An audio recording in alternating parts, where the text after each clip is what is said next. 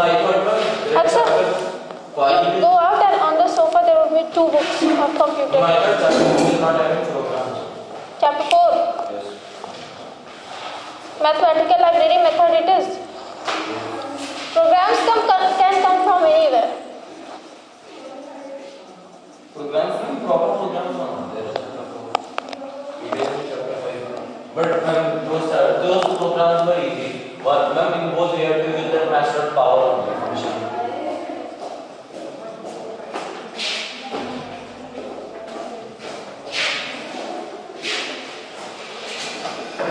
Today we are going to start. Finding volume almost for square. Yes. Same program. Math.power A2 and A3. Okay, iterative constructs. We are going to start iteration. What is iteration? Yes, iteration means repetition. Means we are going to repeat some statements. Then we say that we are going to do iteration.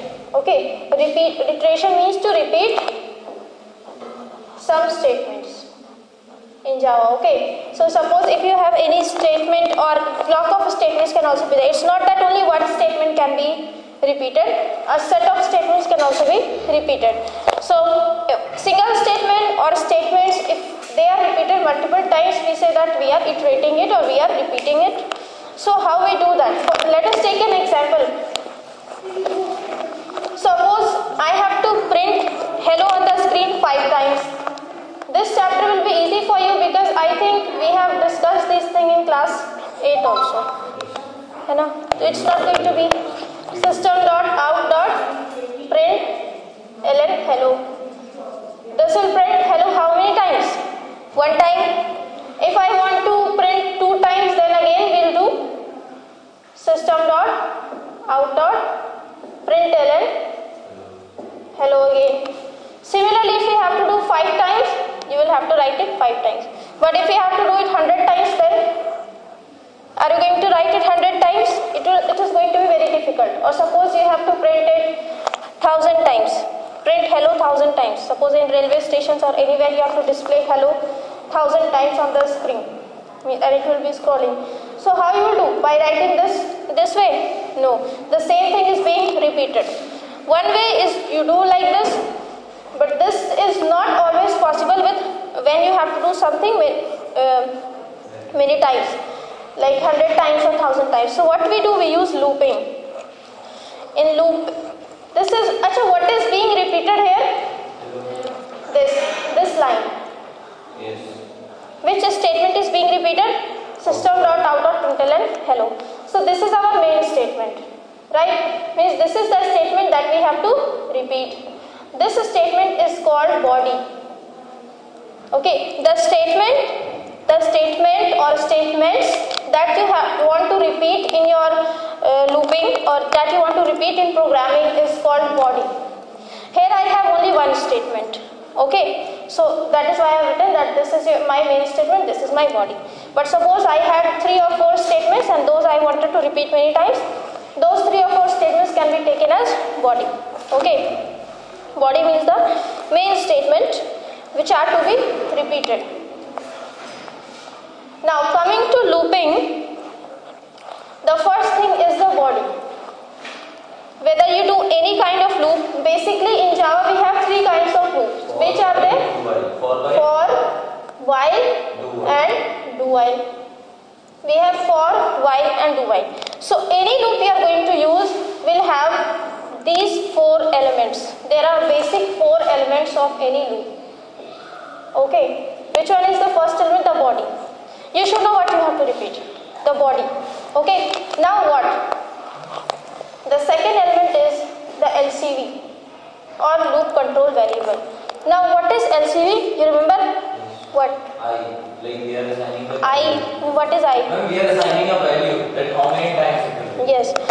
So suppose I have to repeat this line. Now the question comes, how many times we will repeat it? How many times we are going to repeat it? How we will determine that in our programming? That how many times we want to repeat it? So for that we take a special variable called LCV. Okay, LCV.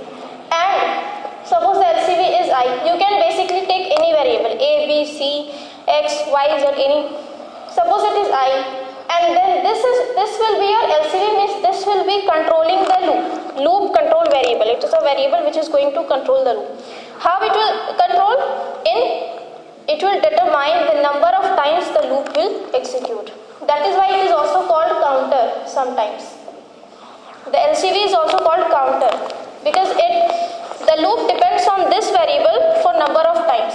This variable only determines how many number of times, means how many times the loop will be executed. Okay, so now, okay, fine. So basically this variable is used for counting the number of times the loop will get executed. Fine. So how do we use this variable? There are three methods for using this variable. First is called your initialization. Okay, initialization of LCV. LCV is your main thing in your looping. Now LCV will be the first step that you will be using with LCV is initialization. What is initialization? This question came in exam also. Initialization. Initialization means giving to assign a value to a variable, initial value to a variable. Means suppose I write I equal to 1. I write, for example, int I equal to 1. Okay, I is my variable. Okay, it is integer type, and what value I have assigned? 1 to it. So what I have done is I have not only declared the variable but also I have initialized it. Obviously the variable is going to contain any value only, na? Yes. Why are we going to use variable? It's going to contain any value. It is an integer type, so I have given an initial value to it. Now you can rewrite the value later on. It cannot be in points, no? In this looping, yes, integer. No, integer only. You are going to count it na number of times. That is why. So it is an integer type of variable, and the first value we have given is 1. Why can we give only 1? No. First let me tell you what is the use of initialization. Initialization